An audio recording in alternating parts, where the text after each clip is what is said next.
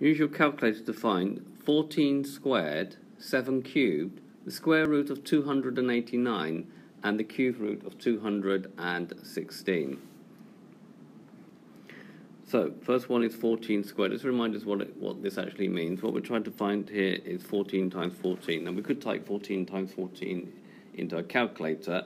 However, there is a more direct way to do it using the calculator.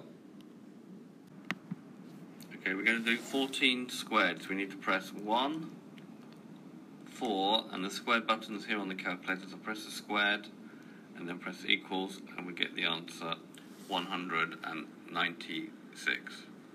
Just recapping that, on our calculator we did 1, 4, x squared equals, and then we get 196. Part B, 7 cubed means 7 times 7 times 7. So using our calculator again, using the direct method,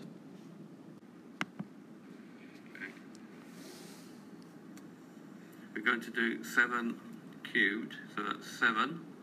And then the cube button is this one here, so you press that, and then you have to put in the power as well, which is 3, and then press equals. We get 343.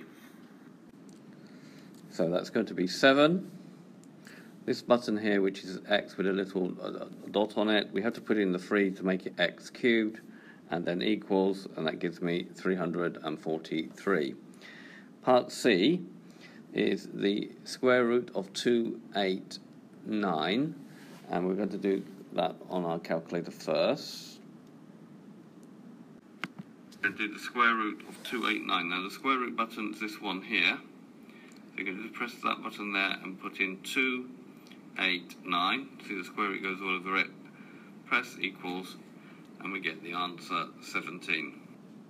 So that's going to be, there's that square root sign, 289, and then equals, and we get the answer 17. And then finally we need to do the cube root of 216.